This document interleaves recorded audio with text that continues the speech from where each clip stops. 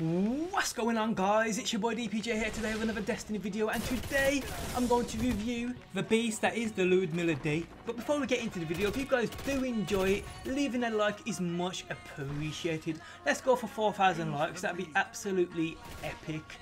Be sure to let me know in that comment section as well what you think about this weapons review.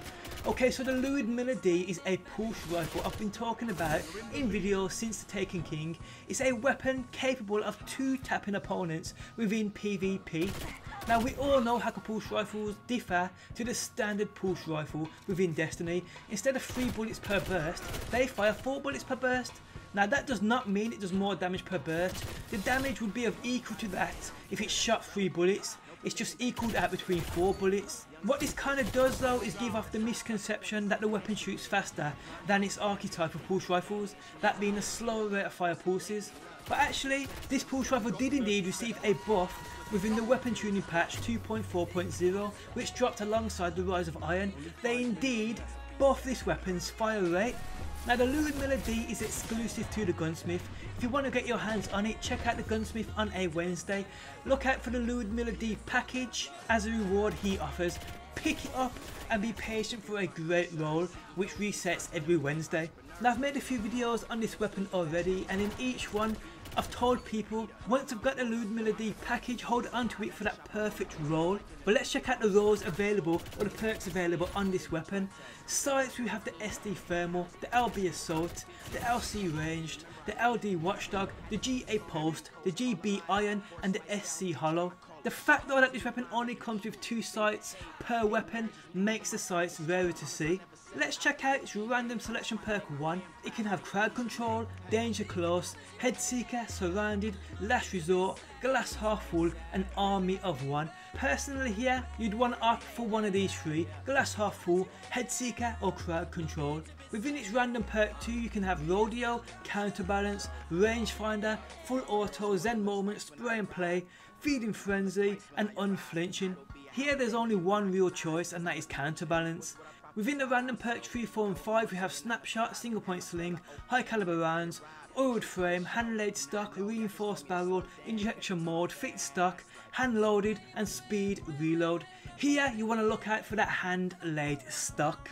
So the roll you'd want to look out for on this weapon, well, it really does need that stability, which would ward be patient for a counterbalance hand laid stock roll.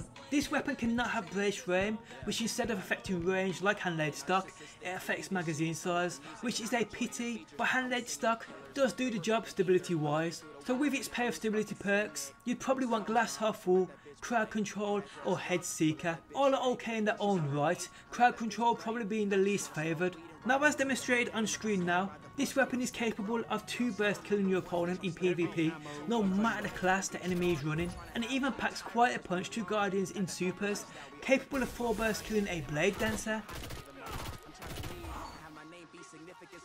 5 burst killing a Titan in them hammers,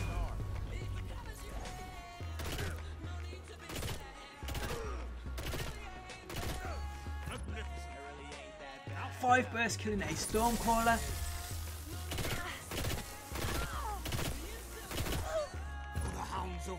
4 bursting a self-rezzed Warlock,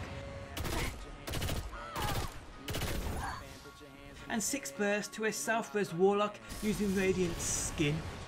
Hitting the burst needed though when they're charging towards you in their super is a different story altogether. Let's check out this weapon's range fall off as standard. Demonstrated on screen now, you'll see the distance needed to hit a full powered shot and the range it starts falling off. To be honest though, it isn't as good as you'll think it would be, but it isn't too bad either.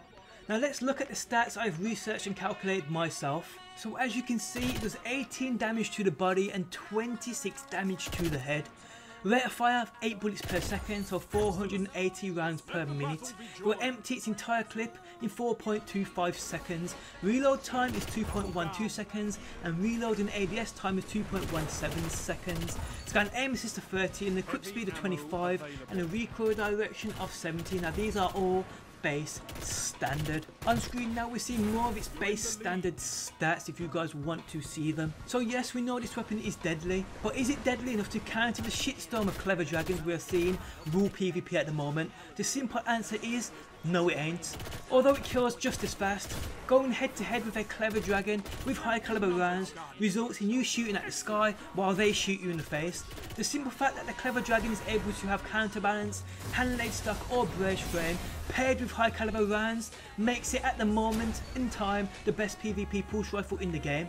Untouchable in my opinion, but, and this is a big but, besides the clever dragon and 1 or 2 grasper malaks, this weapon really does stand strong. It's the accuracy needed which defines whether or not this weapon will be a good choice for you. If you miss a burst while in the gunfight, there's a good chance you won't have the chance to fire another. All in all, the Lyudmila is a solid choice for PvP. Definitely one to pick up for future, as I guarantee you there will be a patch that comes and nerfs weapons such as a clever dragon, and it's them instances where a weapon such as this finds its glory. Now there are other 2 burst kill pulses in the game, but they are much harder to land a perfect roll on, as with this you have a constant weekly choice once you have the package from the gunsmith. Now you have the Vanguard's Parthian shot, a weapon I have had many times but never landed a great roll, and there's also the spare change which I believe drops now in classic PvP. A weapon again which needs a perfect stability roll to contend. But yes guys, look out for this weapon with the gunsmith, pick it up and be patient for a perfecto rollio.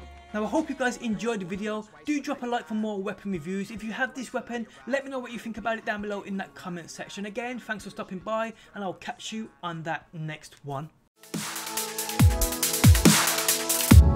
Always in the wrong, knowing where we stand.